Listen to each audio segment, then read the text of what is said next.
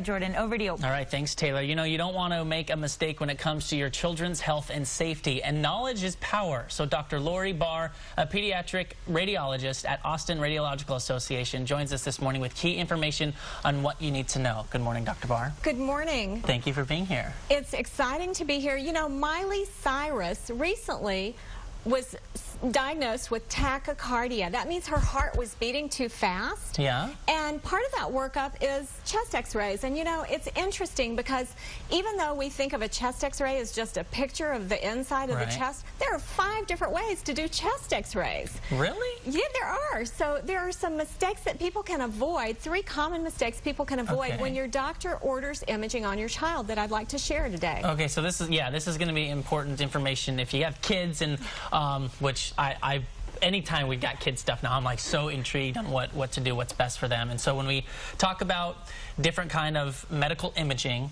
there are 3 mistakes that you said. Let's list all 3, and so people can kind of become aware of what not to do. So the 3 mistakes are: 1 is going to the wrong specialist, 2 is getting the wrong exam, and 3 is having the exam taken in the wrong environment. So when you're talking about kids, now think about it. How big were your twins when they were born? 5 pounds. Wow. Yeah. So that's pretty small, you know? Yeah. And how big are the football players on our local high school team?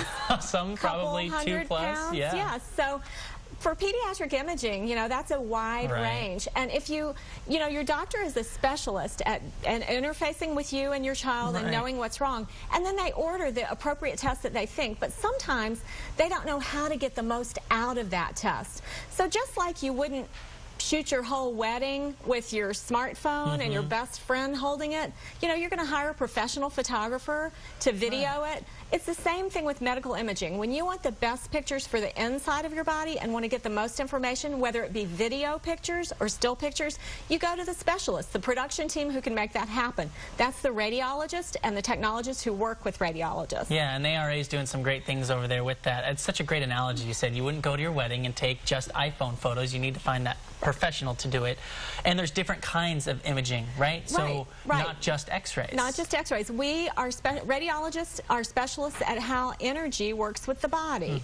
So we take pictures with ultrasound, with x-rays, with radioactive materials that we have patients drink or eat or inject into their bodies, and also with magnetic and sound waves. So it's interesting here this morning because we've got a floating betta fish sitting behind us, and you know, the question is, why do we have this fish? So this is our new mascot at our Children's Imaging Center, which is located just adjacent to the Dell Children's Hospital on Barbara Jordan Boulevard. And this is our betta fish. What's up, bud? He does not have a name yet. And we did some ultrasounds on him with the latest equipment that we've gotten for pediatric imaging. Our children's imaging site, even though we have 20 locations across town, we have only 1 site that has all of the equipment we need to do patients from the size of newborn baby size all the way up. And to demonstrate that, we actually videoed our So this is them doing the ultrasound on the betta fish. Right. This is pretty cool. Look at that thing. Yes, he's going to wave at you. See him waving? Yeah, he's waving at you right there.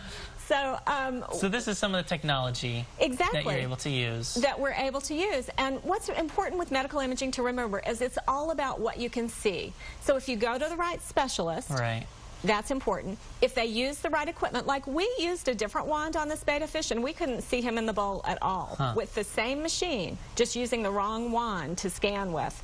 And then the third thing is environment. Think about your twins. Think about how difficult it is to get a good picture of both of them at the same time. Or with this guy, when he's swimming around the fishbowl, how is the environment? How are all the people who work there supporting that? Did you know that there is a specialist training for ultrasound techs, a new specialty in pediatric ultrasound?